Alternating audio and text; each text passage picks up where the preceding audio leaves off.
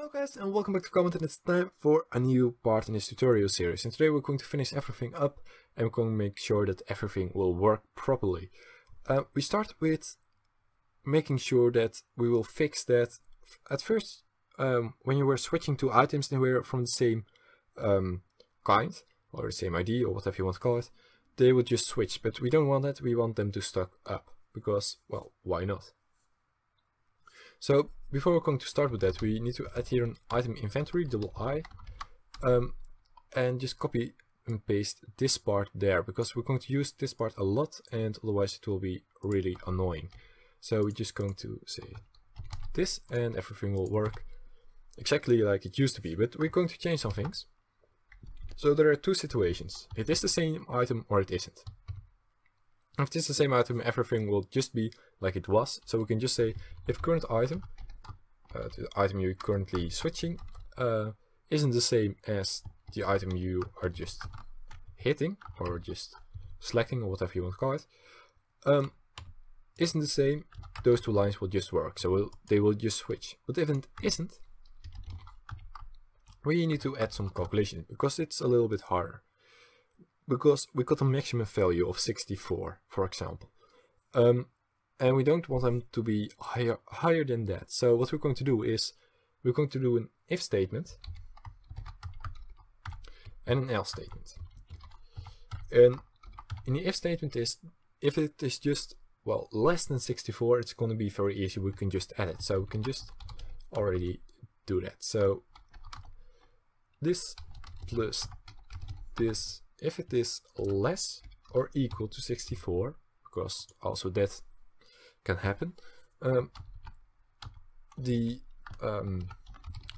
button you just clicked, and from that we're just going to add there the current item.count. So that's not very hard, it's just very simple.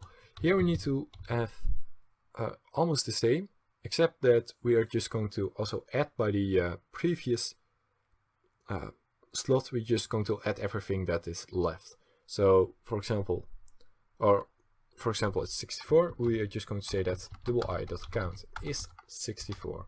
So that is clear because we know it's more than 64. 64 is the maximum that can be in one slot, so we can just add it right here. Here we just need to have add item, and we just need to add everything from the previous object just to the last slot you clicked.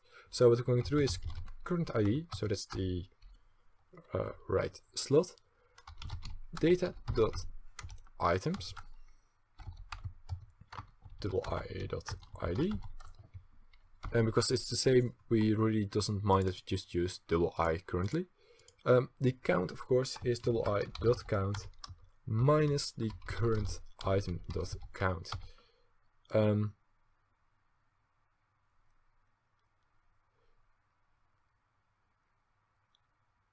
very sorry, that's plus the current item and minus 64. And here is the health. So this is just everything that's left. Now going towards the picking up, and it's probably what a lot of people are really going to like. So what we're going to do here, last time we did this search for items, and it was kind of like the preparation of what we're going to do right now. We need two things, two new variables: a private raycast hit, and a private layer mask culling mask. So we got two different variables, and we're going to use them for a physics .raycast. But what we're going to do first is we will only want that to happen when you're pressing a certain key. So if input dot get key down, get key,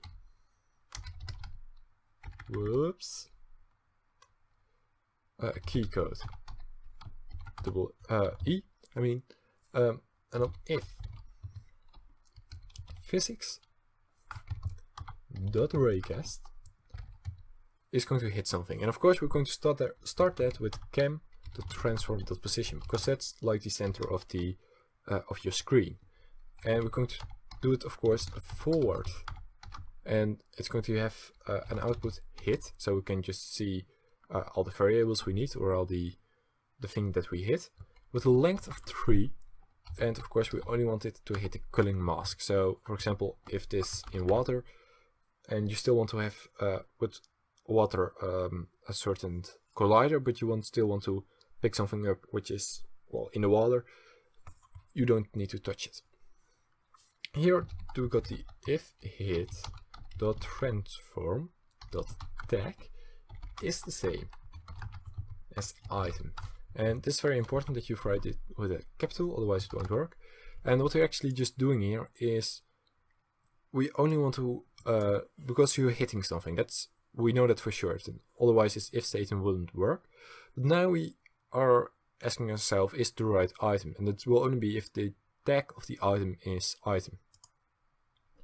So what we're going to do here is search for same item. And we need a few variables, and all of them are actually something we need to know from the hit, from the object we just try to pick up. So what we're going to do is actually just create a new script, a new C# script, and call it item self. So this is the item itself, and just open it up.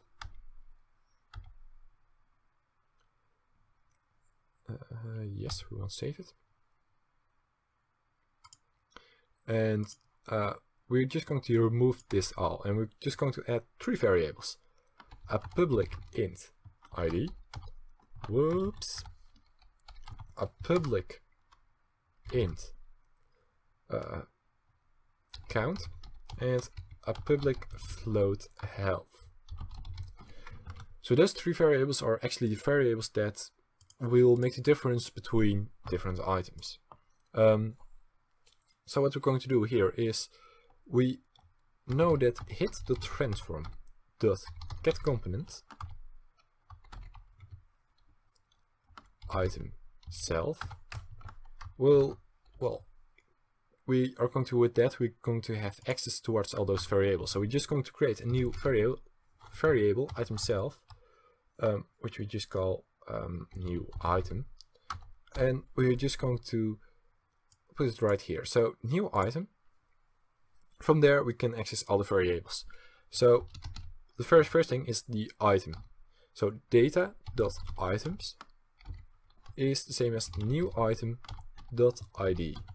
So now we got the right item, we need the right count, and that's something that's very simple. New item.count. The health, new item.health. If you have more variables, you can just add them already also there. The last thing we want to do is destroy the game object, because, well, we don't need it anymore. So hit.transform.game object.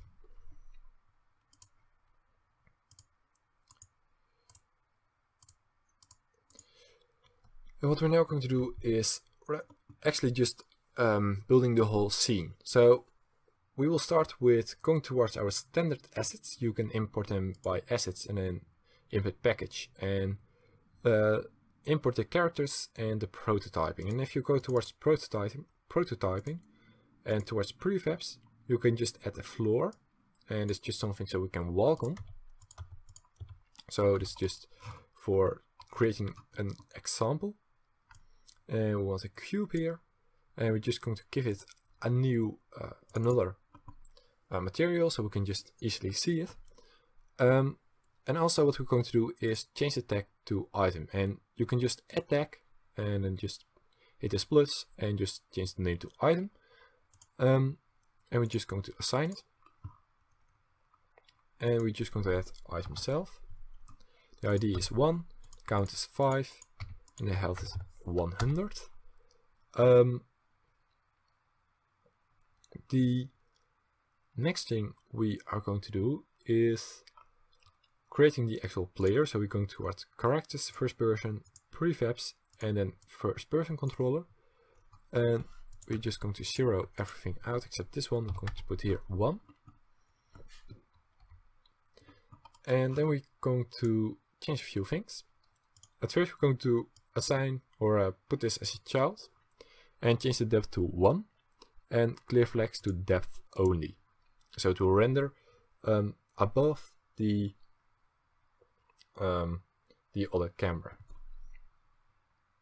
Also, you need to disable background and assign it within your inventory. And also what we're going to do is, I think I made here a little bit of a mistake. We need to set this public. I'm very sorry.